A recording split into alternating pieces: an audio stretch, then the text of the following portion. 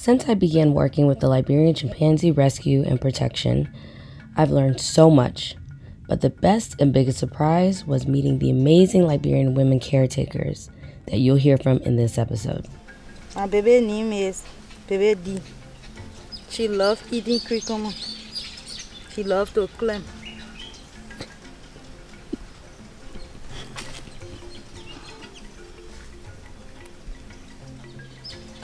My baby here, this one name is Gigi, and this is Tulok.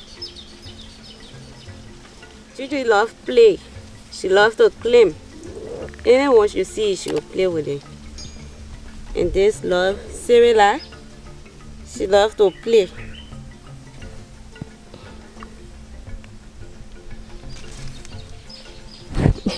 When I was a child, I used to see the chimps taken away from their parents. I used to feel for them. I used to feel very bad. And I grew up around chimps. And then when I met Jenny and Jimmy, then with these chimps, I started with them.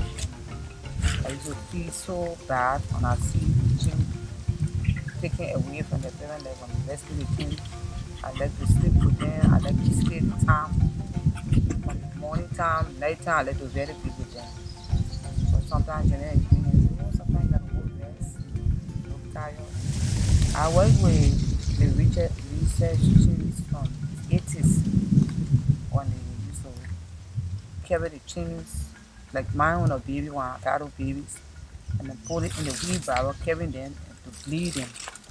I used to take the blood, and then when they drain it, I used to feel so bad. I feel sorry for them.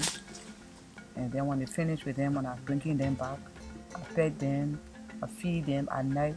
So now I won't go home soon. I will always spend most of my time with them because I really love chimps. And I used to feed for them.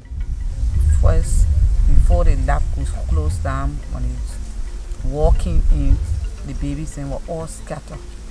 And I felt bad because the babies were not together. And then later on, when the lab closed down, and they brought the chimps to the island, I used to feel bad because we were no longer closer to them. And only once in a while we used to go on the island to see them. Jenny and Jimmy, it makes a big difference because these babies, they put bar mattresses for them, they fix good place for them, they put them in their own bedroom, they buy a lot of mattresses, they buy bed spread, they buy cereal, they buy enough food for them. And they don't just leave there, they buy toys.